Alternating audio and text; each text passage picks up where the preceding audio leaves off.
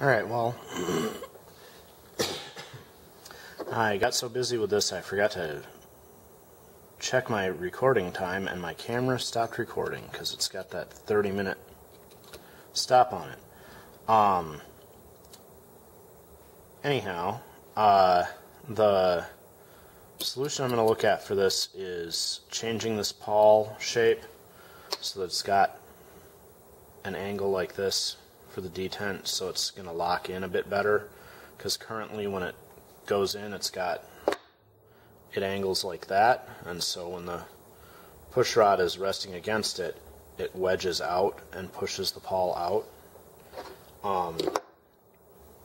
And that means it takes more pressure to keep the pawl in place, so the engine has to run faster to get the pressure off of the governor for that to happen. So there's also a millimeter of gap here, so there's room for me to put a shoe on the end, I think. Wow, excuse me. That'll have the right shape. Oh yeah, because the other thing is there's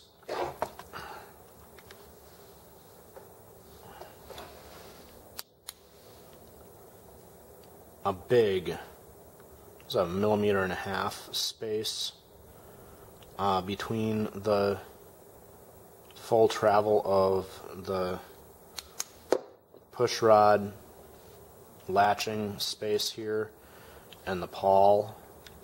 So I have plenty of room to make a tiny better profile shoe that I'll just probably super glue on the end of this pawl, and that will, with a better profile, hopefully make this engine run a bit slower, because this pawl will be able to hold the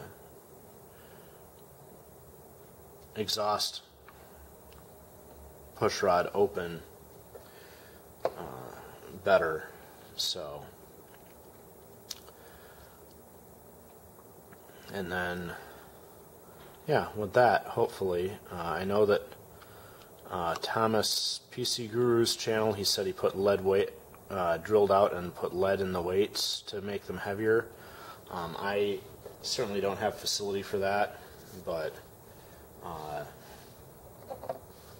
I think having a better profile on the latch here is going to be a good solution for slowing this engine down a little bit. But yeah, gonna make a plan for that. Leave the flywheel off the side here, and I did put the head on, I think after I forgot, or after I didn't notice that the camera had quit.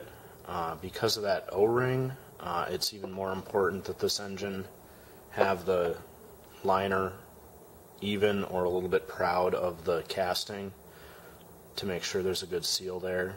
But looks good otherwise, and I'm still super excited because this head cast here is an incredibly classic, authentic head design. I forget what model, what brand of American engine had a head that looked just like this, but it's effectively a copy of a real-life engine head, just because that's a very convenient, easy arrangement to make. So, super pleased with the appearance of this engine.